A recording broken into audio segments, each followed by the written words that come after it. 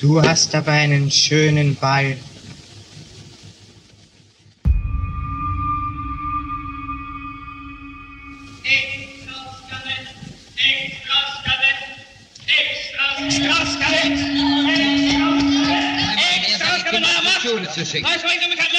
Aus bestimmten Anzeichen geht hervor, dass auch dieser neue Mord von demselben gespenstischen Unhold begangen wurde, dem bereits 8 Kinder unserer Stadt zum Opfer gefallen sind.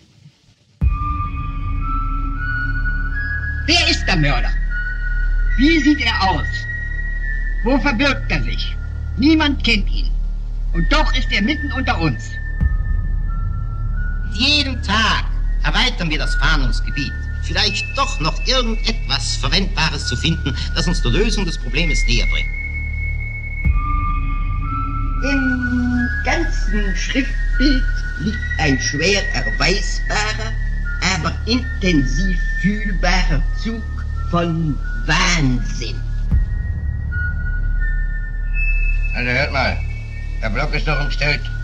Wenn er überhaupt noch mal nach Hause kommt, muss er uns ja in die Finger laufen. Ein Außenseiter verdirbt uns das Geschäft und den Kredit.